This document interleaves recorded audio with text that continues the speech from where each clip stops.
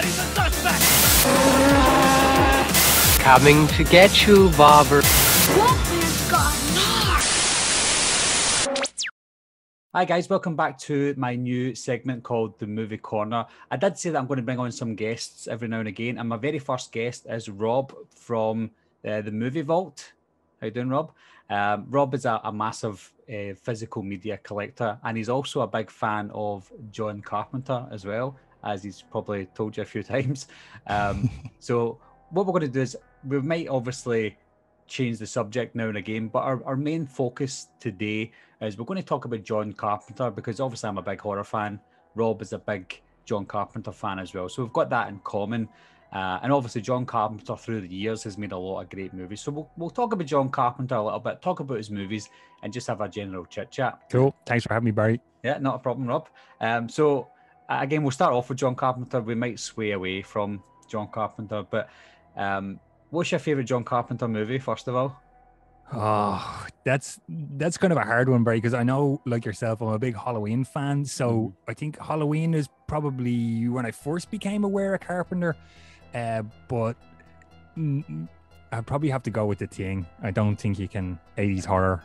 Yeah, practical effects. That's right up there, like number one. Yeah, I mean, it's hard for me as well because I love Halloween. Halloween is my favorite horror movie, but it's very close though. The Thing is my second favorite John Carpenter movie. But if you remove all his horror stuff, which is not a lot, I'll pull out the first film here, right? Go for it. My favorite non horror film, it's got to be Big Trouble in Little China. That's actually one of my favorite movies of all time as well.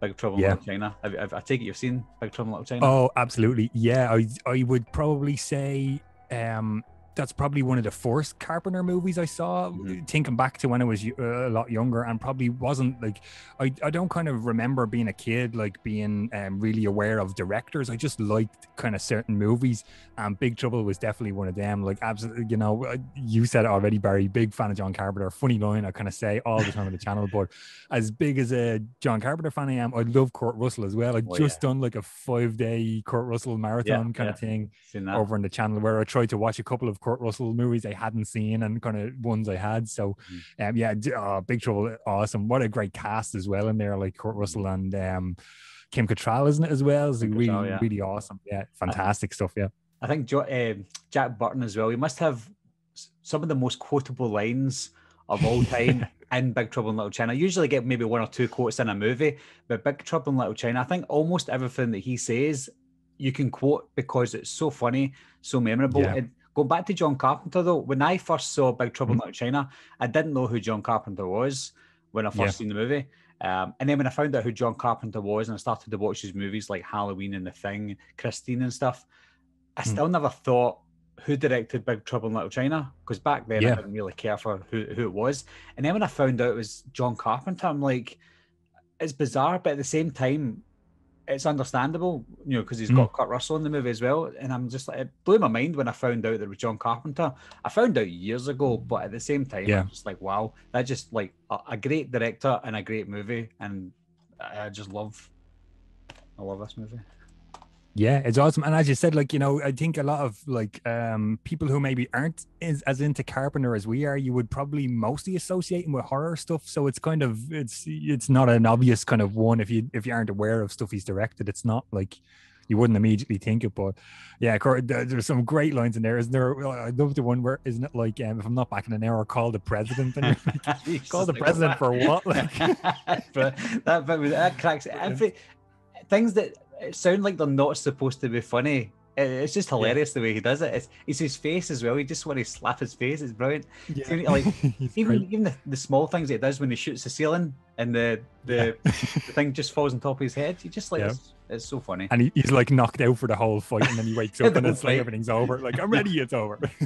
Brilliant. That's so good. And in the what'd you call it? In the elevator as well, when they're all standing there.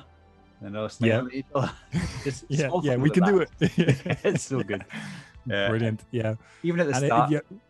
Sorry, go on. Yeah. I was just gonna, even at the start when he's with the bottle and it flips and he catches it, he just lets all in the reflexes. Yeah. Oh, Kurt Russell is the man. Yeah, it's awesome. And you know, of course, they they ended up doing like, was it 4 or 5 movies together, John and Kurt? Like, so yeah, fantastic stuff. The Thing, obviously we already kind of mentioned it there, but another one, it was actually a recent watch for me. Bear me 1 second because I didn't take it out, and it's right here. Was it one of the Escapes? No, I know, not the Escapes. I know when I picked this up last year, and I only actually recently watched it in that 5-day marathon, was Elvis. Oh yeah. So this is talking about like Big Trouble. It's like I watched it and I think I said in the video, it doesn't feel like a John Carpenter movie, but Kurt Russell is fantastic as Elvis in this. It's really awesome. I believe it was like, it's 170 minutes. So it's kind of like, I think it was originally a TV, kind of a part 1, part 2, wasn't it? Yeah. You know what I would say about this, Barry, is there's early on scenes where there's, Elvis is a kid, which is obviously not Kurt Russell, but he's like out in the woods playing, and there's this, like we were talking beforehand here about, like, horror movies with like ominous whooshing and wind and trees kind of swaying.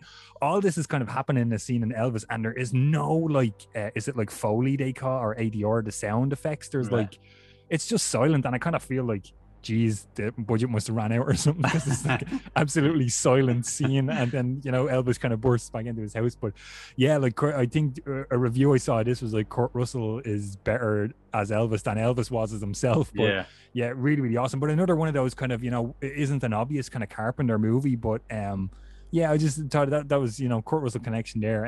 Yeah, and as you said, we've the two Escapes and The Thing as well, so we've a nice kind of choice there for Kurt Russell. Stuff's really awesome. Oh, definitely. Yeah, definitely. Obviously, I'll pull out The Thing because I think The Thing's worth talking about.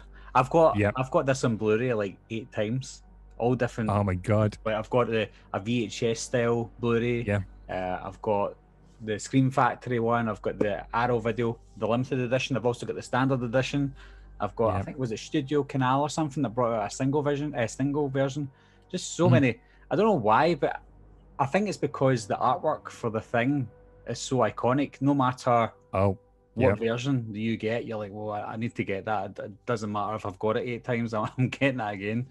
Yeah, absolutely. I remember you kind of said in one of your recent videos, you were talking about memories of like the video store and kind of going at the weekends to rent for the weekend. And yeah, that iconic kind of person and the beam of light coming out. Yeah, that's a video cover I definitely remember looking at as a kid, going like, what is that like? Going back to that Elvis one, I've never seen that Elvis, and I do want to see it because I do think even before I knew he played Elvis in that movie, I said to myself that Kurt Russell would have been a good Elvis. I think it's because of the hair and the sideburns that he has in all of his films. I thought he'd play a good Elvis, and then I found out he did, and then I also found out that John Carpenter directed it as well, and I'm just like, I need to see it. So that's on my double reason. I'll need to watch it. Yeah, I'm not too sure if it's, sorry, I've thrown it off to the side here. This is like a region A, so I had to import this from the States. I'm not 100% if it's out over our neck of the woods, but yeah, multi-region player, so I can get away with those kind of things. So I've got this is a cheap option, guys. I think I've said this before to people, but this is a cheap option. What you could do is, see if you buy a Blu-ray rewriter, they must cost about £50. Just lock it to region A, which is what I done. So what I do is I put region A's in my Blu-ray rewriter into my laptop, and then from my laptop I put HDMI cable into my TV. It's nice. A longer process, but it's £50 easy. Yeah, same result. Yeah, exactly. And it's still HDMI, so it's full HD and stuff. So that's pretty cool. Yeah, yeah. Nice hack. I never would have thought of that. And I have a Blu-ray drive, so I'll have to see about that. Exactly. Nice. I've got a funny feeling, Rob, that you've probably got more John Carpenter movies than me. I think what we'll do is will we skip past Halloween? Yeah, I pulled. I know you have the Steelbook as well. Yes, there. Yeah, it's right. It's right up there for both of us. I mean, I know you love Halloween, the franchise as well, and so do I. It all goes downhill after this one, folks. You're never going to beat this one. That's as far as I'm concerned. I've actually got the 35th anniversary Steelbook as well. You know, the one with the pumpkin. It's back there. Again, it's just another version of the movie. And I think most of what's on the 40th anniversary is what was on the 35th anniversary as well. I'm not too sure. As well. Yeah.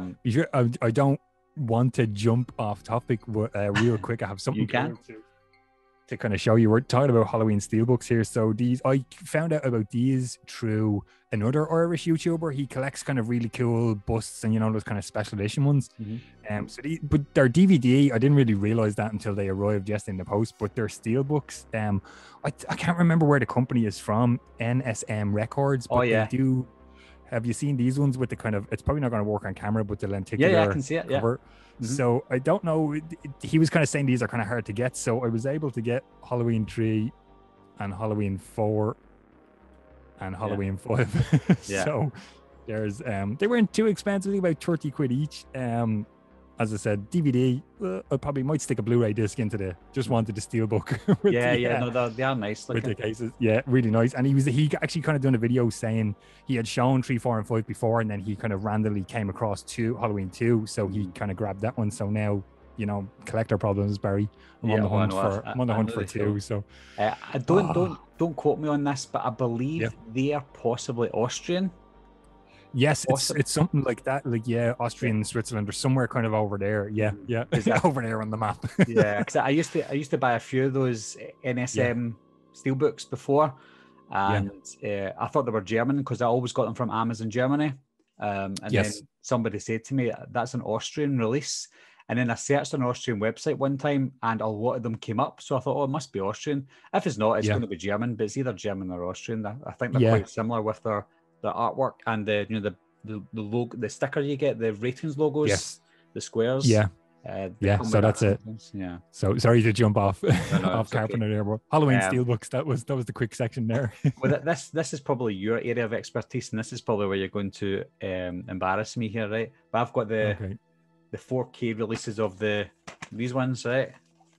Yes. But I think you've got the major box sets, don't you?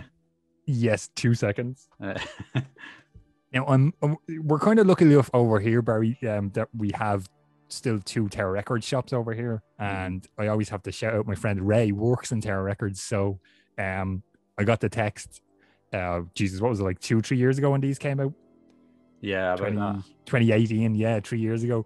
And it was like Carpenter 4K collector's edition. It was everything except Prince of Darkness. I don't know why that was delayed, but they're put aside, collect them, whatever. So yeah, they're like, as you were showing the thing, they're kind of like this kind of chunky box.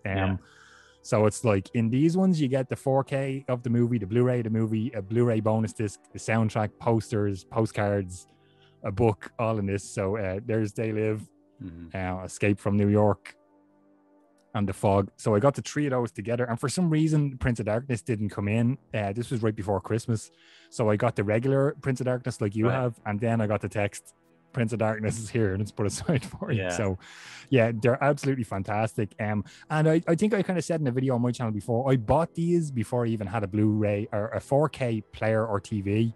So I haven't even watched all these in 4K yet. I'm still trying to make my way through them, but they do look fantastic in 4K. You know yourself, there's only so many 4K reviews I can do on the channel where I'm like, 4K looks way better than Blu-ray. I don't know what else I can say to convince people. It does, and it's fantastic. I think my problem was, I can't remember what one it came out first. It might have been The Fog or The Thing. I think it might have been The Fog, sorry. And it was put up on Amazon, and I thought, I'll buy that later on. I don't need to buy it just now. And then it sold out. Excuse me. But then I thought, okay, it'll come back in again, but it didn't. Then people started selling it for £100.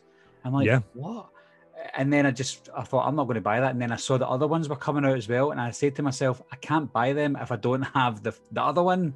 It just wouldn't look right. But I'm glad they brought these out. They're not as good, but they still come in a nice slipcover and stuff. And exactly. And again, they look amazing. I think The Fog is the only one I've seen in 4K.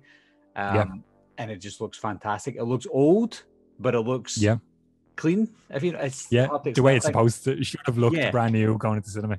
I think that's where you come in, Rob, because I think you're more of you know your formats and you know how things should look with your job. But to me, see, if I showed this to my wife on 4K and showed her a DVD, she would say, I don't know the difference. And I'm like, what?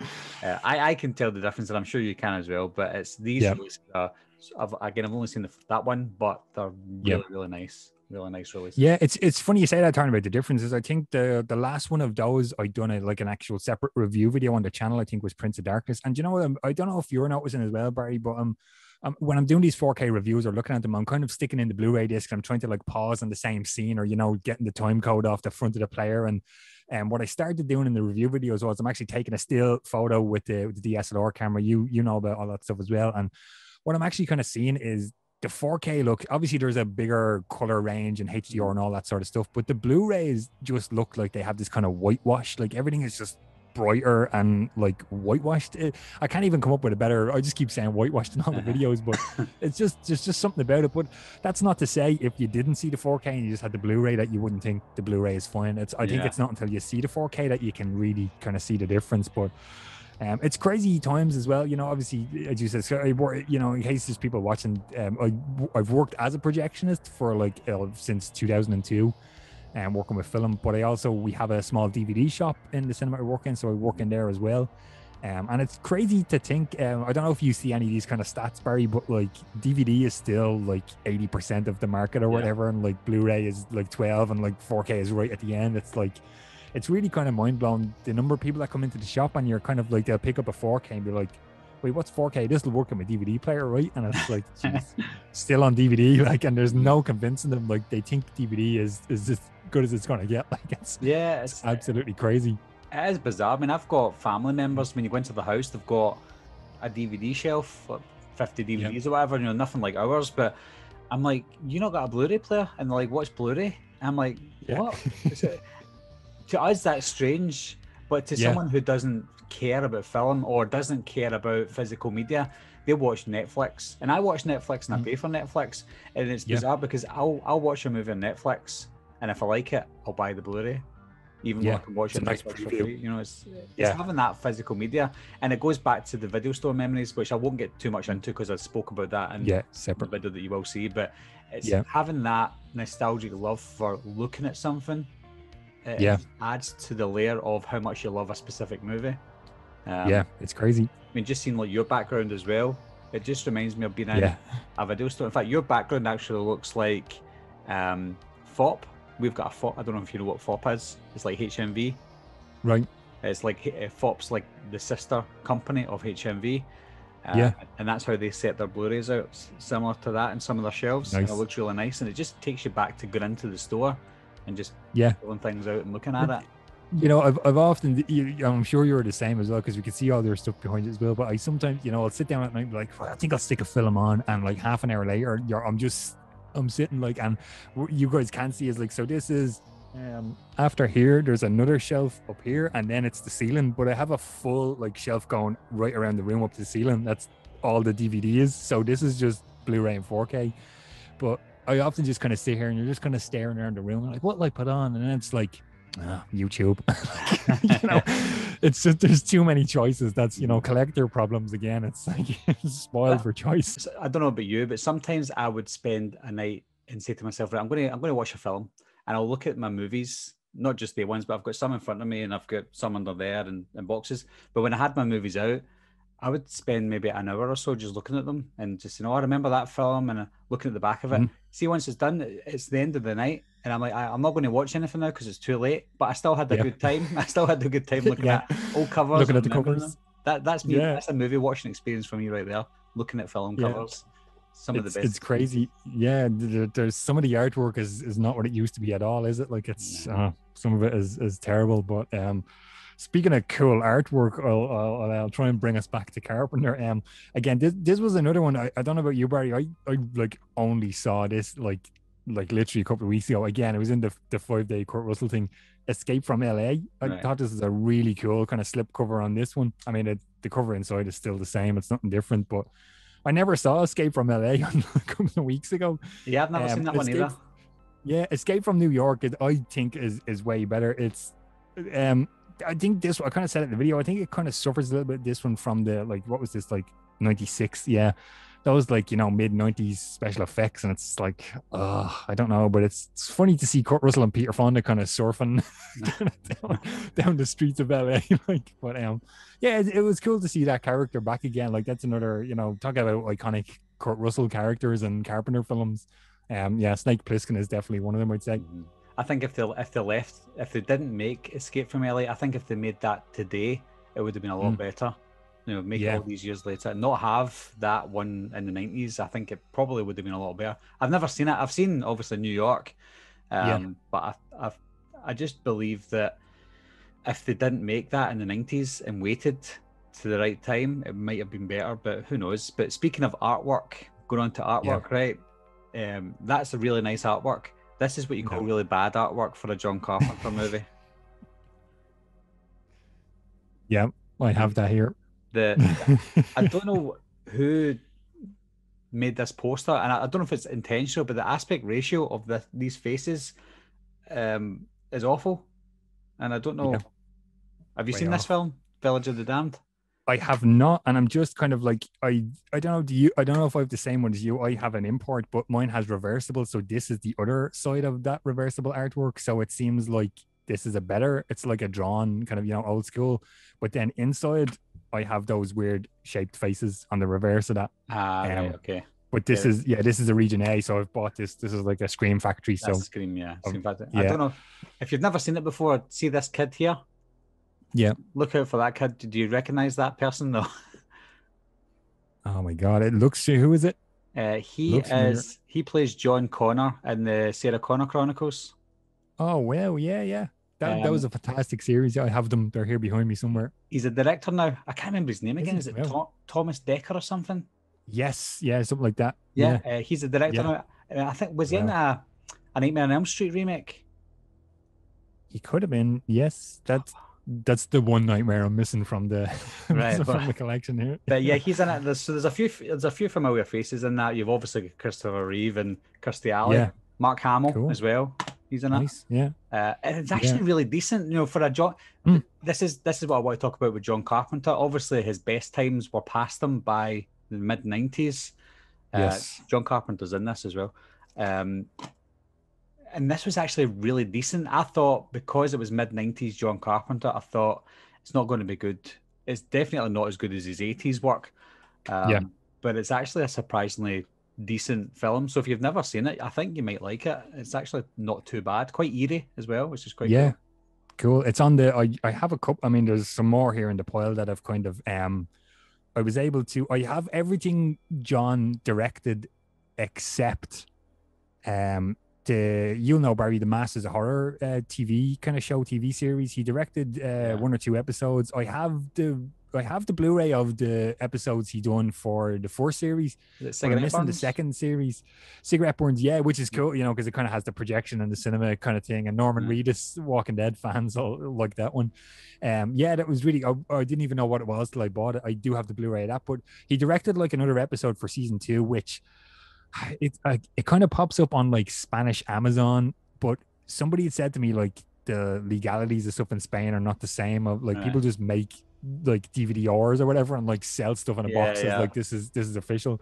So I have everything like officially that I can get my hands on that he's directed. But talking about 90s Carpenter, one I really like, I don't know what you think about this one, Barry, but is Vampires. I really really like this one. I don't know why. I wouldn't say I'm like any sort of huge fan of James Woods. I don't even know that I have any other movie that James Woods is in the collection. I absolutely fell in love with Cheryl Lee when I saw this, and then realized she was in Twin Peaks like when this came out in the late, was this 98 or something, wasn't it? 98, 98, and then that's how I kind of got into Twin Peaks. But I kind of like vampires. Well, I think my problem with Vampires is I think I would have liked it more if I didn't watch it on the same week that I first saw From Dusk Till Dawn. No, I watched From Dusk Till Dawn and I was blown away by that. As I think I was like 14 years old at the time when I watched it, and I thought it was your like true romance or something like that. So I was watching it, and then all of a sudden it's this vampire film. And I thought, wow, this is excellent. And then I saw a trailer for Vampires and I thought that's just like a kind of Western action movie like From Dusk Till Dawn. So I watched Vampires and I thought, I'm not a massive fan of James Woods either, but I think James Woods was maybe the saving grace for Vampires. I've I've literally seen it twice. I watched it the first time when I first saw it on video, and I seen it on TV like 10 years later, but I've not seen it since, and I don't have fond memories of it other than it was nowhere near as good as From Dusk Till Dawn, and that was it. That's a tough one to go up against. And isn't there randomly like a Baldwin or something, one of the like 12 Baldwins or something? Yeah, one of the Baldwins. Well. Is it Daniel Baldwin? Or what? It's Daniel or William? I bet you it's Stephen. It's Daniel. Yeah, Daniel. Yeah. I thought it was Daniel. Yeah, go. I have. I'm kind of looking at the pile here. It's kind of getting smaller. I would, actually, I think I said this in a recent. Sorry, I keep saying I said this in a recent video on my channel. I don't see an awful. I don't know if you kind of encountered the same thing, Barry, but I don't see an awful lot of people talking about this Carpenter one. And I thought the 4K this was brilliant. It looked great as Christine. Really, really great looking 4K. Nobody really talks about it much. Yeah, see, I'm missing that one, and I kind of want that cover. So the indicator cover, yeah. Oh god, but yeah, the 4K on this was brilliant, especially the scene where the car kind of, it's after being crumpled and it kind of comes back. I think they say in the making of they shot it in reverse, but no, I don't really see a lot of people mention Christine. So it's here, there it is for some people. 4K looks great. Grab yourself a copy of this one. 35th anniversary. This one is. Yeah, I mean, this one. The only reason I haven't opened this is because it was the Indicator's first ever release. Oh well, yeah, number one, and it's they did re-release this with the basic cover, the basic Blu-ray cover. But I thought I'd keep this sealed. I've actually obviously seen it loads of times, but yeah, I think that's a really underrated Carpenter movie. And I think something that helps this one was the score, and this one as well, because it was 1983, I think it was. Yes, It still had that classic John Carpenter style, the theme tunes. Who done the? No, it wasn't Dean Cundy. I don't think it done the cinematography. No, it wasn't. No, but it was still that kind of style of Carpenter movie at the time, and obviously it was a Stephen King novel. Cool. So having Carpenter and King together to make a movie like that, it was pretty rare at the time. Unbelievable. Yeah, it was really good. They worked it really well. There's two, speaking of Carpenter soundtracks, I should have brought in, I have a lot of the, I collect the vinyl stuff as well. So I have a lot of Carpenter vinyl stuff, but talking of soundtracks, there's two early ones here in his kind of filmography. Assault on Precinct 13. Now this is an import, but that's, oh man, the theme tune of that. I love the theme tune of this one. I didn't think much of the remake. I don't remake Carpenter. But another one you were kind of saying about, like, he had that core kind of group of people he worked with earlier, like Dean Cundy. So another one that I thought was good but is not his music is Someone's Watching Me. Because I guess, I don't know what the reason was. Maybe they didn't let him do the music composed by Harry Suckman. It definitely did suck, Harry. It wasn't as good as it's just kind of weird to watch one of his things and it's you kind of to know it's not him doing the music. I don't know how to kind of explain that, but I know what you mean. Yeah, that they're two kind of early on movies, and I'm kind of I'm left with a pile of I don't know. I'll throw Dark Star up here. I don't know how you feel about this one, Barry. I watched it. It's like, it is what it is. It's kind of hard to kind of think. I've not seen it in a long time. I've watched it as a kid.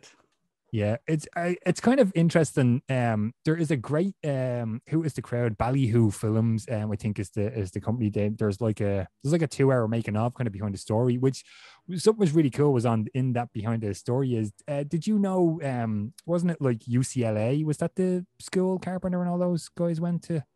Or USC or something like that, the film school, the famous film school. They done a student film, and this was pre-Dark Star, and it won an Oscar. So technically, John Carpenter is an Oscar winner. I had no idea. It's mentioned in the documentary. Yeah, I never again. I watched Dark Star like fully I'd seen bits and pieces so I watched it for the first time like earlier this year, and yeah, that was kind of the one kind of interesting thing. In that documentary, but I'll throw two more left in the pile. I'll just throw them here to get them out of the way. I haven't seen this one yet. A lot of people had said it's brilliant. It kind of, I don't know.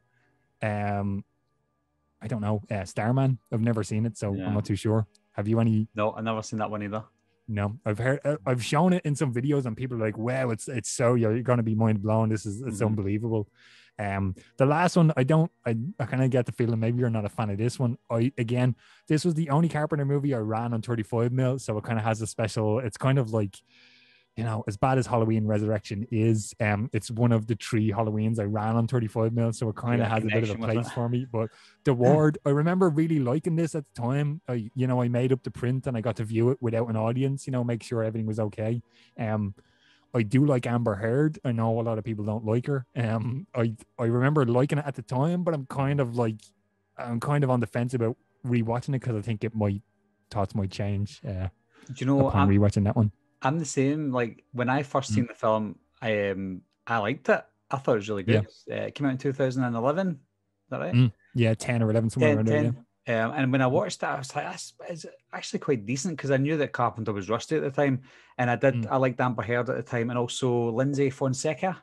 She was in Kick-Ass and in The Ward. So I liked those two, and so I had some familiar faces as well. And I thought it was quite a creepy story. It got a lot of hate when it came out. I don't think it deserves the hate that it does, but obviously it doesn't deserve to be on the same level as films that he's made before. But he said it himself, like he's not a director anymore. He doesn't enjoy it anymore, doesn't care about directing anymore. So, and you can tell in his direction of The Ward, it looked like a kind of half-hearted project for him. But I thought it was decent. I want to go back to Someone's Watching Me. Right? Yes, yeah. There's a fun fact. When I say fact, it's not confirmed as a fact, right? But originally, John Carpenter wanted to make a Halloween movie in a high-rise building. And he said no. And he said, right, okay. He wrote a sequel, apparently wrote a sequel to Halloween in a high-rise building. And they said, we're not doing that. So he said, I'm just going to make my own high-rise movie. Yeah. And it was That's what turned into. Wow. That's fantastic. Yeah, there's I don't have them. Isn't there like 2 different books, like volume 1 and 2 of like unfilmed Halloween scripts? I can't recall the exact name of the book, Shape, but I think it's called. So I think that's what it is. Yeah, I haven't picked them up, but it kind of wasn't there like a Tarantino Halloween script? I know we're completely going Halloween 6. Wasn't there? Yeah. So like I need to get a hold of those books. It kind of sounds I think there is a YouTube channel where 2 guys kind of discussed each of the scripts in videos, but I'd like to get a hold of that book and kind of that'd be Michael let loose in a block of flats. It would be interesting. I don't know if that Taking Shape, well, the 2 Taking Shape books, if that's the one you're talking about, I don't know how accurate they are. I don't know if it's books that are made by fans. I'm not too sure. And people just putting things together from what they've read online. But it's interesting either way, because it's some of the stories that you read about, whether they're true or false.